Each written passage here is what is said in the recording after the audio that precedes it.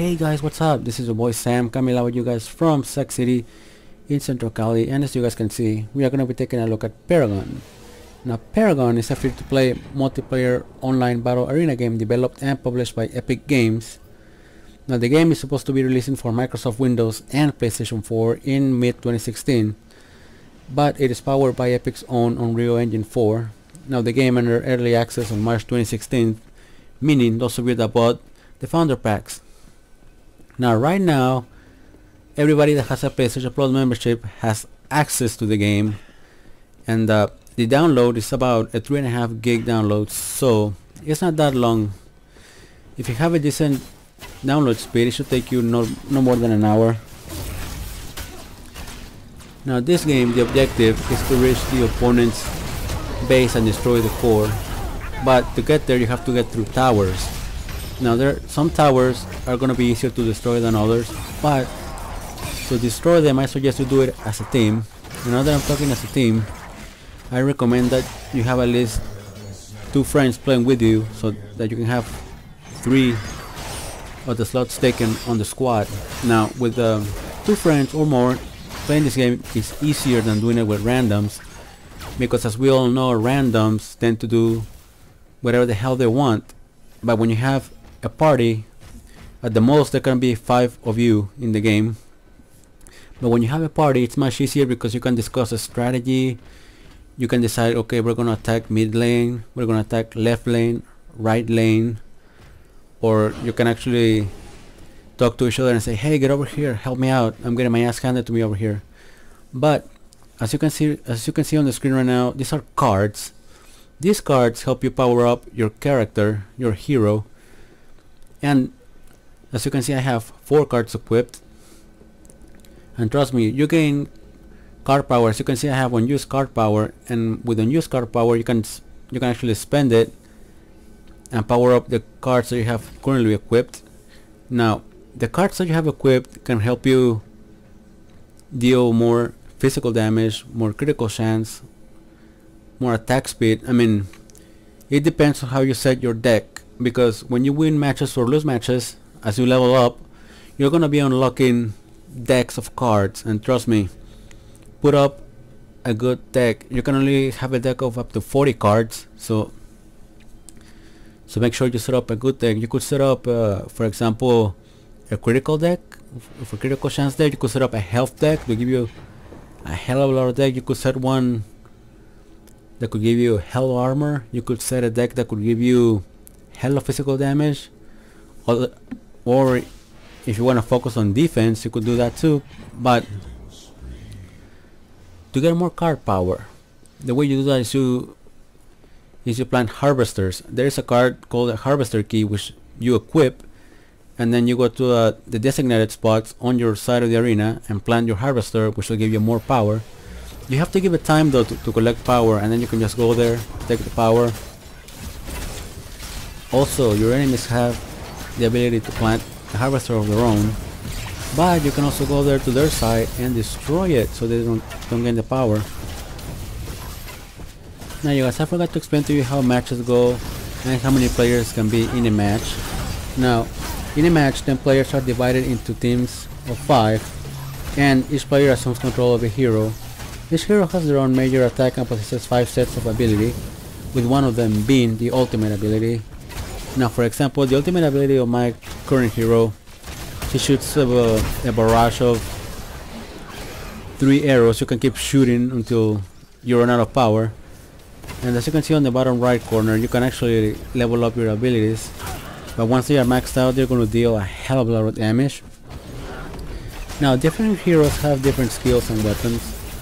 For example, Grox is an offensive character, and he has the ability to smash enemies, while Muriel, who is a defensive character, can aid her allies with a shield, which is nice. Both teams have minions which slowly march towards their opponent's bases and support the heroes. Now your minions, you need to take advantage of them, especially while you're heading towards the towers. What you want to do is get your minions to the towers first, and when they get there, see, they'll get targeted. And while the tower is targeting your minions, you need to get in there and try to destroy it. But sometimes the minions of the opposing team are gonna come at you, so you're gonna have to help.